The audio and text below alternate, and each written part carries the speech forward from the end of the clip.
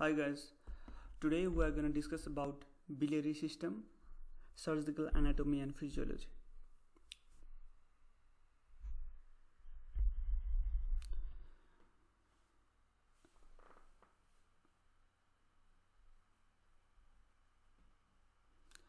Here this is the gallbladder. In biliary system, we can discuss about extrahepatic biliary tract and the gallbladder. Talking about gallbladder, the shape is pear-shaped.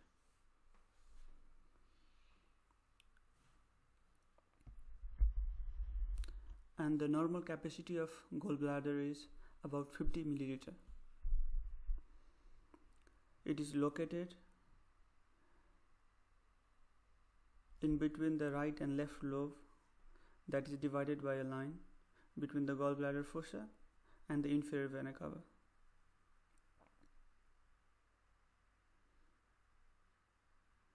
Talking about the parts, we have three parts. We have fundus, body and neck in the gallbladder. In the body we have an angulated portion on the posterior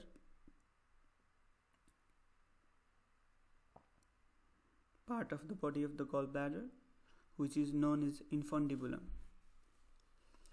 If it is dilated, it is known as Hartmann's pouch, and it is the site, one of the common site for gall stone formation due to the biliary stasis. The fundus is present on the angulation of 9th costal cartilage, and it is fully covered by peritoneum.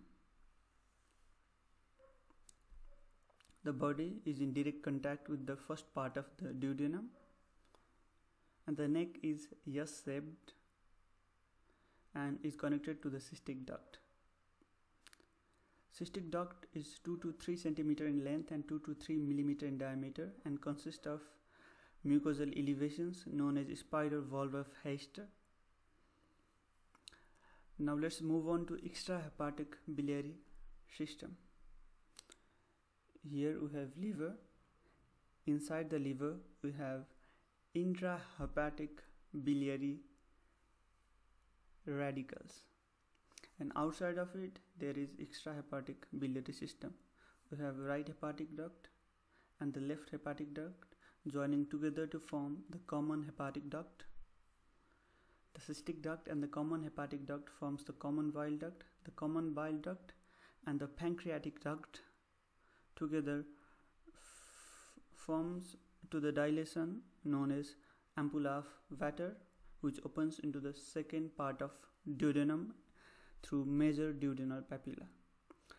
The common bile duct length is 8 to 10 cm and the diameter is 6 mm. There are 4 parts in common bile duct: supraduodenal part, beside the duodenum, retroduodenal portion, and below the duodenum or through the pancreas we have intrapancreatic or infraduodenal portion, and the last one is intraduodenal portion.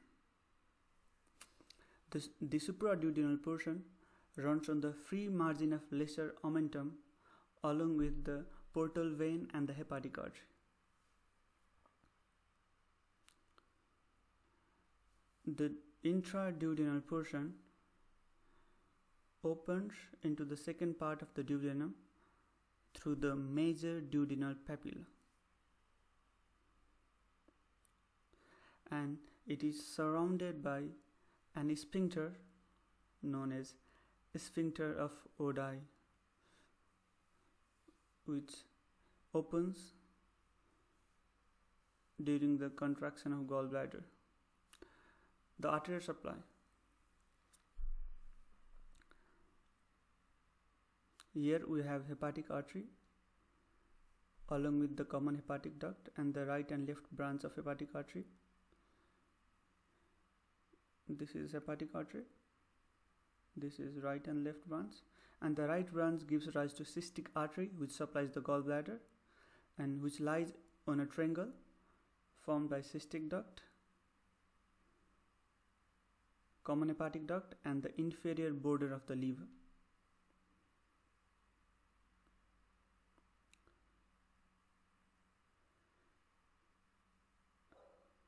This triangle is known as Gallbladder triangles, and in this triangle there is a lymph node present, and the afferent lymphatics arise from the gallbladder, which goes and joins to this lymph node known as lymph node of Lund, and it will give efferent lymphatics to hilar lymph nodes and then to celiac lymph nodes.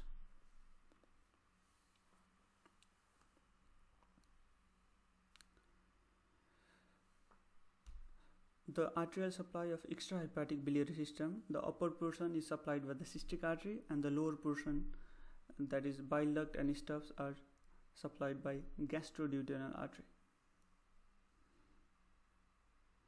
Here we have the gallbladder and the bile duct.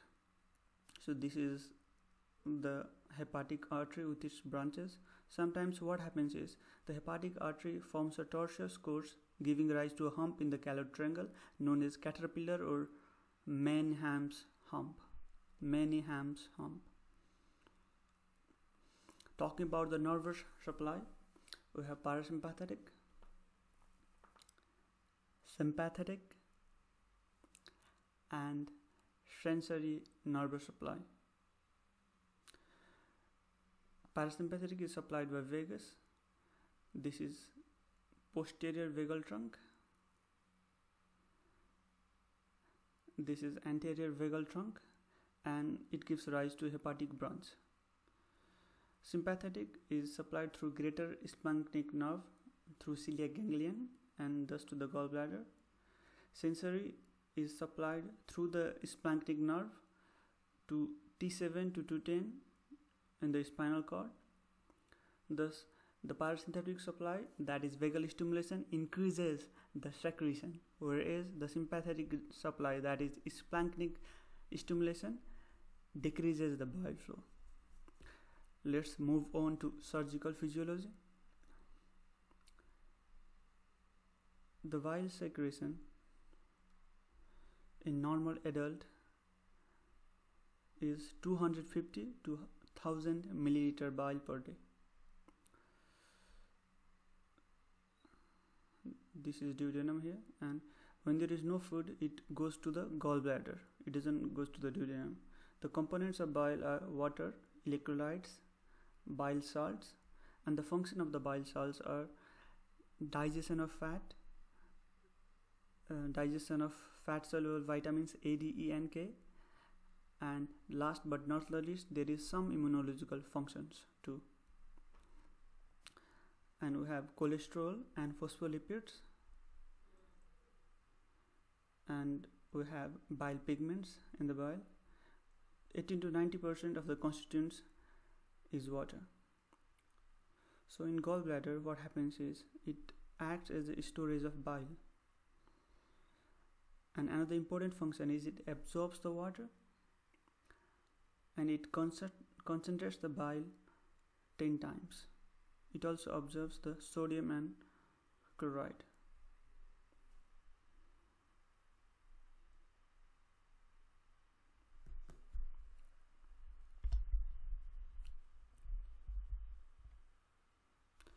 The mucus secretion is also one of the functions of the gallbladder, which will result into production of mucosa and facilitates passage of the bile through the cystic duct. The fatty foods and other foods, they result into secretion of secretin and cholecystokinin from the duodenum, and this is known as hormonal stimulation. And there is another thing called nervous stimulation. Because of vagus discharge, there is increase in bile flow that stimulates the secretion of the bile. So here we have food resulting into hormonal stimulation and the nervous stimulation. Thus, this will result into contraction of gallbladder.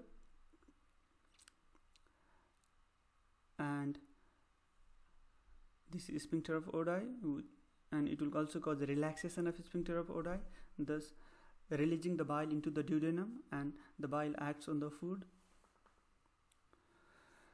This process results into evacuation of 70% of gallbladder within 30 minutes. Sphincter of gallbladder is equal to physiological function of the gallbladder. There is no physiological function without sphincter of Oddi. If there is no sphincter of Oddi, it's very important to remove the gallbladder. For example, in procedure like cholecystectomy or sphincteroplasty or even sphincterectomy. Sphincteroplasty is a removal of the sphincter, the whole sphincter. Sphincterectomy is just removal of portion of the sphincter. It's better if you do cholecystectomy, that is removal of gallbladder, when the sphincter of Oddi is affected, because it will result into reflux of bile and thus resulting into stone formation, and which will result into recurrent biliary colics and thus acute cholecystitis. Thank you for watching this video.